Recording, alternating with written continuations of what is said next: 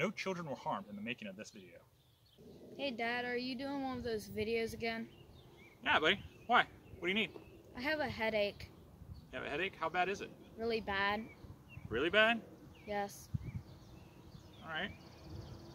Want me to cut it off or you want me to drill a hole? No! Come on, buddy. Let's do this. Come on. Mom, he's doing it again. Thank you for joining me today on Mr. Dyer's Musings as we take a look at, well, instruments to work on the head.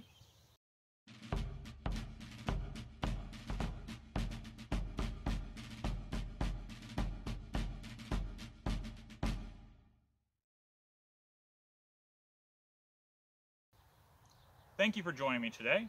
If you're new to our channel, check out the other videos that I got after you've watched this one. I got a ton of Civil War videos, early campcraft videos, early scouting videos.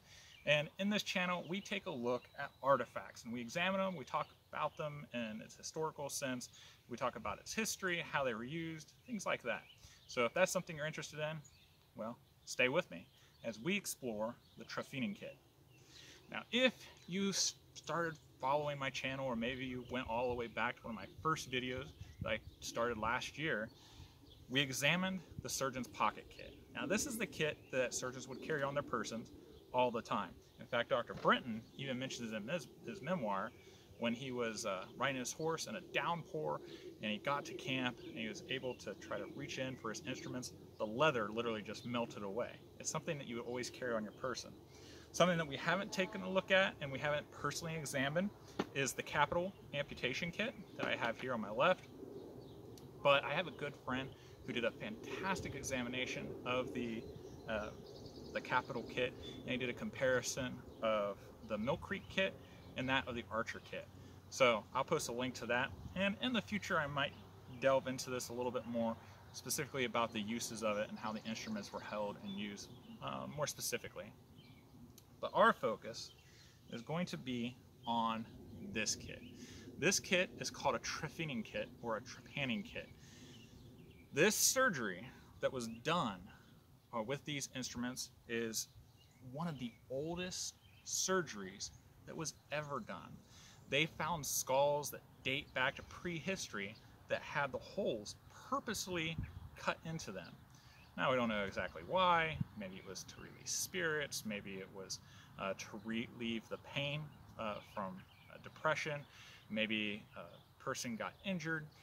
I don't know. There's hundreds of reasons why it could have happened, but we do know that it's one of the oldest surgeries that was ever done by mankind. During the Civil War, though, there weren't a whole lot of them done.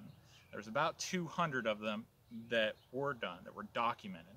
And out of those 200 cases, 70% led to death. So in my other video, we talked about the center mass. The closer you are of getting hit and trying to do surgery to the center mass, well, the more likelihood that you're going to die. And if you were shot in the head or damaged in the head, there's a high probability that you are left to last because you're most likely going to die. And soldiers that may have got shot in the arm or the leg, they would have a higher chance of surviving. So that's what surgeons are going to spend their time on. But in those cases where a surgeon decided to try to trepan, again, the expectation of life was pretty low. But we learned some things during the process. Now, we're going to take a look at these instruments one by one, and we're going to talk about the process of it. The reason why you would use this is in case there was a wound, usually though, like a blunt force trauma, a depression, possibly if a patient was suffering from a lot of seizures. Even today, we still use trepanning to try to assist patients with those kinds of problems. So it is something that's still practiced today, but not in the same way. And certainly with more advanced technology, because the brain is very sensitive. There's a thin membrane between the skull and the brain itself, and once that gets pierced, it can be very dangerous. And that's what leads us into the process of the trepanning kit. So I have, in this case, and I want to give credit to my friend David. he commissioned me to make this case for him, and I asked him if I could do a video about these. So David, I really appreciate you letting me do this as we take a look at your instruments and discuss how they were used. The top one up here, that's what's called a scalpel, right? We're pretty familiar with what scalpels are for. Now this is the trephining drill. Now oftentimes in a trephining kit, there would be two different sizes and different types of handles were used. This is called the bone brush. I'll explain why. Now this is called a lifter, and again we'll talk about why it's called a lifter, but often in other cases you might find a bone rasp or a bone file like this to be used as double duty, but also just a simple lifter. And this next one is called a Hayes saw, and it has a flat side with teeth and a rounded side for teeth. Okay, now let's talk about the procedure, what you're going to do. If you notice something that's not in here but a surgeon would use, you could possibly use the scalpel for this, but likely not.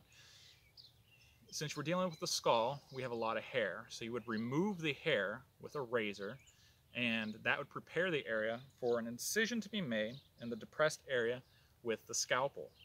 Now this incision would be made, the flap would be removed, and lay bare would be the skull itself. At that point, you would take the trepan, and in it you have a point, and that's just to keep it centered, to make sure you're not moving around.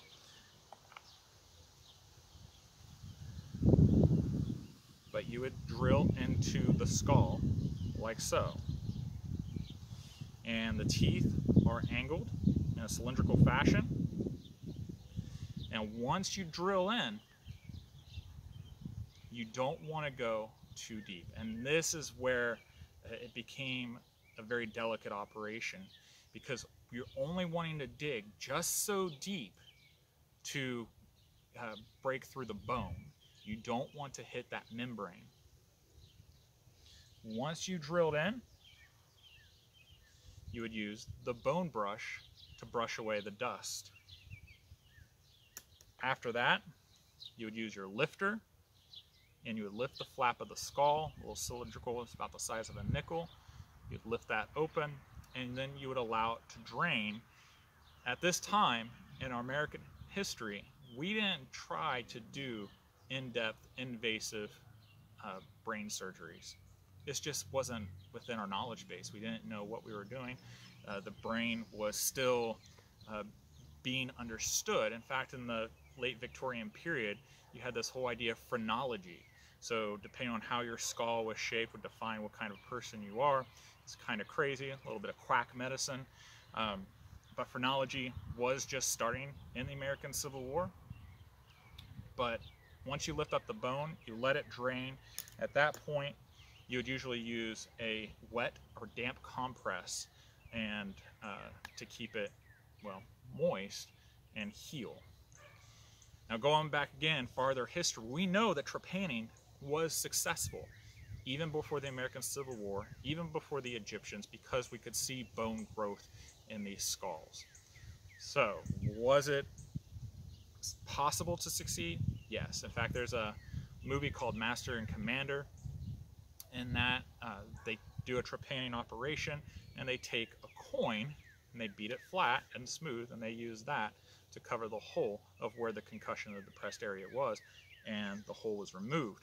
In the same situation as this, we're going to try to use usually the piece of bone that was removed. We would try to keep that, and we would, as it heals, put the flap back over, and again, just watch. Most times though, 70% chance of fatality. Now the Hayes saw, in place of the trepan itself, say you needed to make, instead of a circular cut, you could use the flat to make more of a square or rectangle cut, maybe an area that's much larger than the trepan itself. And same thing with the rounded part, you would kind of go back and forth like so, and you could work your way around it. So that's the point of the hay saw. And that's really it. Like, that's what the operation was. That's what the tools were used for. Again, most surgeons never attempted to do the trephine operation. Out of 200 cases during the American Civil War, 70% were fatal. So if you have any questions, please let me know. If you liked the video, if you found it useful, please consider subscribing, share the video with others, especially if those people that like antiques or they like artifacts, because that's what this channel is about, is to examine these artifacts and give you a little bit more knowledge. And you know, it's interesting. It's what helps me connect with history. I'm hoping that it helps you connect with history as well. I want to thank my patrons on Patreon. If that's something you'd be interested in supporting our channel, please go to my Patreon page, Mr. Dyer's Musings, and anything you contribute, even if it's $1, 50 cents, whatever, it's appreciated. And that's what we're going to use this summer as we go around the state of Ohio to visit various historic sites and talk to other historical professionals. Thank you very much. Have a wonderful week. Give a kiss and a hug to your loved ones, and take care.